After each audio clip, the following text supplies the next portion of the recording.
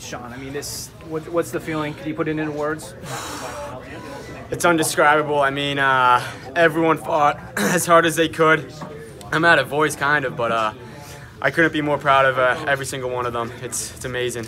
Yeah, you've been around kind of, for some ups and then some tough losses as well, but it's kind of been the occasion here to really see this one through tonight. What was, it's tight 3-2 there, and you're trying to salt this one away. What are you saying to the boys on the bench there on the ice?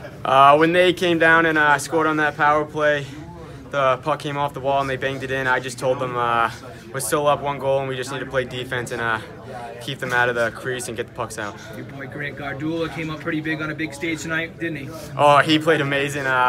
Best game I've seen him play all season. The mentality here, I mean, it seemed like you guys knew kind of Hopkinton was a quick start team, being able to put up 6 in their previous game. Yeah. Was kind of that part of the strategy, hey, let's survive the first 5-10 minutes? It seemed like you guys were applying some pretty good pressure on them. Yeah, definitely. I mean, we knew they ran 2 lines, and we just had to get it deep first period and have them travel 200 feet down the ice every time. And luckily we got lucky and came out with the W. So congratulations. Thank you. You had to know.